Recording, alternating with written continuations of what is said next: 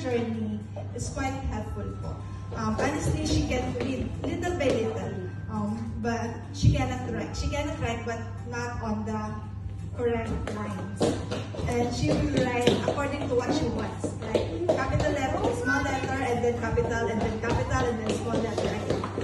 But now, she can read very well. Now she can write nicely and correctly with correct capital and small letters of her names. Also, she really loves reading. I think the reading program helps her to be more active with reading than with the gadgets. That's the really advantage for her. Thank you. My experience with the early learning.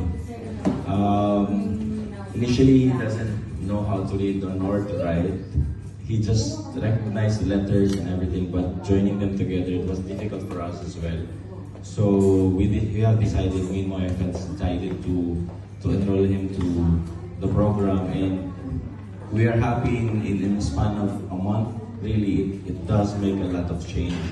And for now, really, we are really confident that wherever he will be, he will be headed up to whichever school he wants to be. We are confident enough to know that he will learn by himself with little much help from us. So some are different, some the same, some are short, some are long.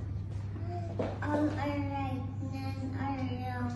I like my name, it's special to me. It's exactly who I want to be.